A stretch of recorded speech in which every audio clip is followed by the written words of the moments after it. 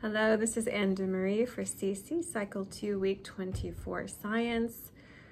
What units are used to measure electricity? And we'll be singing this week's memory work to the song Meet Me in St. Louis from the musical Meet Me in St. Louis, a wonderful musical. I highly recommend you listen to it if you haven't, or watch the movie. So first we're going to do our hand gestures.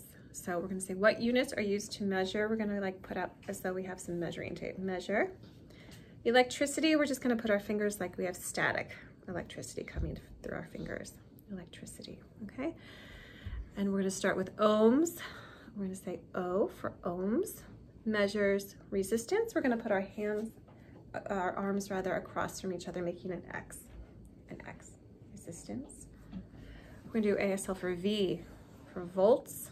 Measure V for voltage. We're going to keep that the same. ASL for amps. Measure current. We're going to make a little wave since currents are kind of wave-like things. And lastly, we have watts. We're going to do ASL for W. Watts measures power. We're going to put our arm up like we're strong. Measure power. Watts measure power. Okay, so we're going to put that all together to our song, Meet Me in St. Louis. Here we go.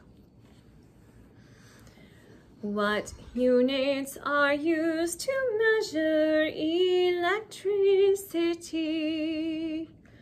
Ohms measure resistance, volts measure voltage, amps measure current, watts measure power. These units are used to measure electricity. And we'll do that one more time. What units are used to measure electricity? Ohms measure resistance, volts measure voltage, amps measure current, watts measure power. These units are used to measure electricity. And there you go. And that is our last memory work song that we've got for you this year. We hope that you have enjoyed our videos for Cycle 2, and I hope to have some more coming for Cycle 3 in a separate playlist. So as always, we appreciate you watching, and please like and subscribe. Thanks so much. Bye.